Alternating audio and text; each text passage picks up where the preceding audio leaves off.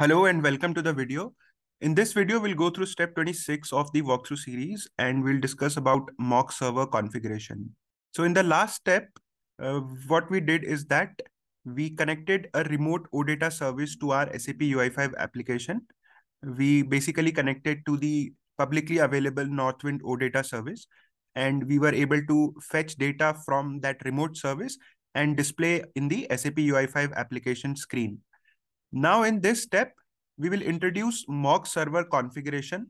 What this mock server configuration will do is that it will mimic the behavior of a real OData service, but in reality, the data will be served by this mock server using local files in our SAP UI5 application project. We will be simulating a backend system in our SAP UI5, and we will make use of mock server to do that. Mock server enables us to simulate the behavior of an actual backend system, and the data is served from the local files from within our application project structure. So let us see what we need to do to configure mock server in our UI5 application. Here you can see that this is the project structure of our application, and we will introduce two new folders now, one called as local service. This folder will contain a folder for mock data, and it will contain two files, one for metadata.xml and another one for mockserver.js. We'll have one more folder called the test folder, and in this folder, we'll have this file called mockserver.html. So if we have to run our application in the mock server mode, we will run the mockserver.html file rather than running the index.html file, which will basically trigger a call to the real backend OData service. Important thing to note here is that all the test related artifacts of our project, we will place them inside this test folder so that we can easily differentiate between the productive files of our application and the test related files of our application. Coming to the application project in Visual Studio Code, first of all, we'll create this test folder, and the first file which we'll create should be the mockserver.html file. To create this mockserver.html file, we can directly copy the contents of the index.html file, which is here. So we'll copy the contents of the index.html file, and we will create mockserver.html file. Now, once we have directly taken the content of the index.html file into our mockserver.html file, we'll make some changes to this file. First of all, you can see that the data SAP UI resource routes property, this will change a little bit because now the resources of our application are available in the web app folder, which is basically one level up from our test folder. So our mockserver.html file resides inside the test folder, and to tell the mockserver.html file that the resources are available inside the web app folder, we will make a slight change here.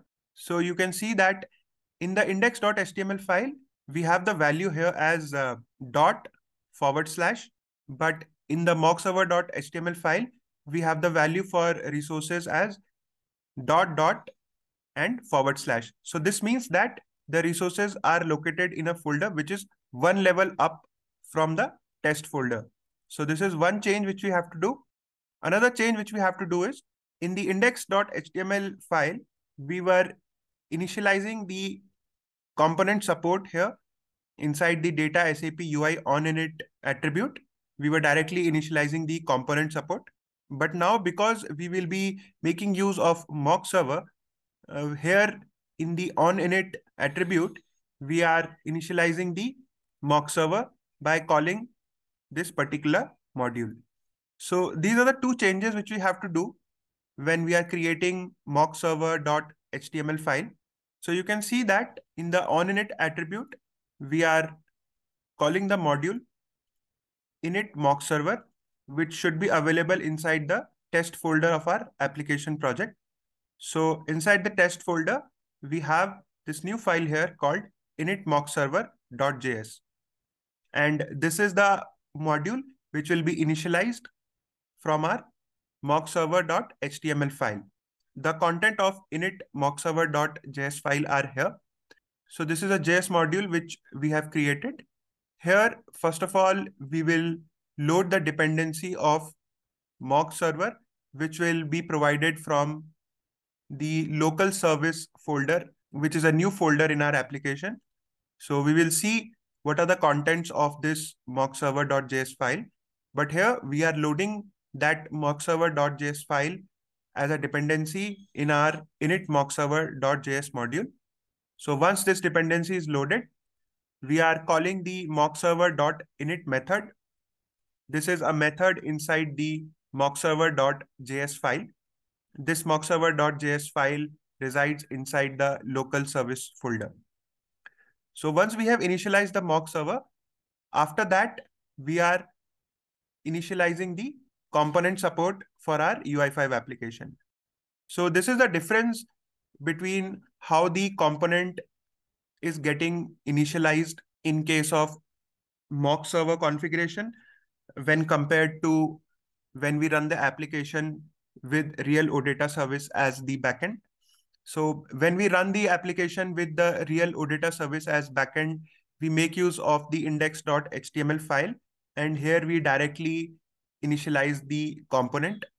But in case of mock server, we first initialize the mock server, and after that, we initialize the component support for our application. What this will ensure is that whatever OData service calls are triggered from our application, they are caught by the mock server and they are not routed to the real backend OData service. Rather, they are served from the mock server configuration itself.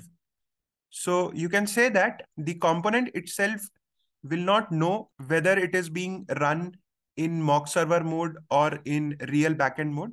That is already getting taken care before the component initialization when we are initializing the mock server, which ensures that any OData service call which gets triggered from the application, it is getting served from the mock server and not from the real OData service. Now, the mock data which will be used by our application when we are running in the mock server mode, that mock data is placed inside this mock data folder, which is inside the local service folder. And this is the same invoices.json file, which we already had in our application in the earlier steps. The only difference between this mock data invoices.json file and the file we were using earlier is that we don't need this invoices array name anymore. We'll directly provide the details of all the invoices inside this flat structure. Now, one more file inside our local service we need is the metadata.xml file. So this file will contain the metadata of our backend OData service, and the mock server will make use of this metadata.xml file when we are running the application in the test mode. To get the contents of this metadata.xml file, we can just directly get the metadata of the real OData service once, and we can directly copy paste the metadata of the real OData service inside this file. To get the metadata of the Northwind OData service, we can just directly run this URL. So this is the Northwind OData service URL. We just need to append this URL with $metadata, and we can easily retrieve the metadata of the OData service. So in our case, we don't need the entire metadata of the Northwind OData service because it's pretty huge.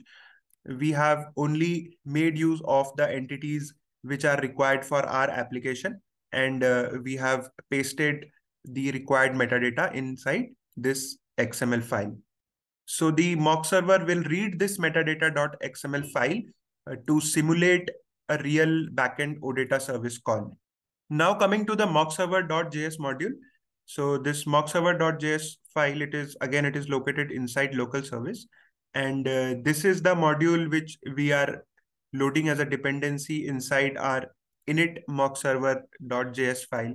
So you see this dependency here, which we are loading, local service mock server. This is the mockserver.js file which we are making use of. In this mockserver.js file, we first of all load the dependency of the mockserver module from SAP UI5. And here we have a default init function inside our mockserver.js file. So you can see that in our init mockserver.js file, we are calling mockserver.init method. This will basically call this init method of our mockserver.js file. So here, first of all, we are creating a new mock server by creating a new instance of the standard mock server module from SAP UI5. So we make use of this statement. Here in the root URI, we have to provide the URL of the real backend OData service. Please make note that this URL should be exactly same as what we have mentioned in our manifest.json file. So whether you specify a relative URL here or you specify a fully qualified URL here, the same URL you have to mention in our mockserver.js file when we are creating the mock server. So this will be the root URI of our mock server. After this, we need to configure the mock server with a little bit of a delay. So we have two global parameters which we are setting here for our mock server. One is auto respond, so that our mock server responds automatically whenever a backend OData call is triggered. And another parameter is auto respond after. What this will do is that this parameter will ensure that the response which is received from the mock server, that response is received after some delay, so that the application can experience as if the response is coming from a real backend OData service. So that is why we introduce some delay of around 1 second in the response coming from our mock server. So that is what we are doing here. Then here we are just providing the details to simulate the OData service call from the mock server. In order to simulate, we have to provide the path of the metadata file and also the path of our mock data. So these are the two details which are needed by the mock server to simulate any backend OData call which will be triggered from our UI5 application. So once we have done all these configurations, we'll just call this mockserver.start method, and this will start our mock server for our application. All of this will be executed from the init mockserver.js module when we call mockserver.init method. So once the mock server has been initialized, any call to the real backend OData service, in which in our case is the Northwind OData service, any such call will be handled by the mock server. And once that has been established, after that, we are initializing our component. Now we will run our application using the UI5 serve command, and we will go to HTTP localhost 8080. So we see here that we have the test folder available here, and we can run the mockserver.html file. So once we run the mockserver.html file, we can see that the title of the application also has SAP UI5 walkthrough -test page as a description, which means that the application is running via the mock server. And also the data which you see here, this is the mock data which we have in the invoices.json file. And this mock data is coming from the local service folder, which has the mock data folder and which has the invoices.json file. This title of the page which we see here, SAP UI5 walkthrough -test page, this title has been introduced here in the mockserver.html file. And if we check the title in case of index.html file, so this title is different from what we have in our mockserver.html file. Therefore, this application currently is running with mock data. So at this point of time, even if we don't have any connection to the Northwind OData service, our application will still run using the mock server. And if we go back and if we run the index.html file,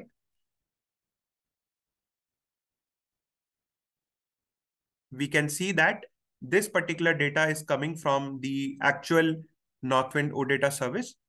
And The title of the application is also SAP UI5 walkthrough, and the data is also different, which is coming from the actual OData service.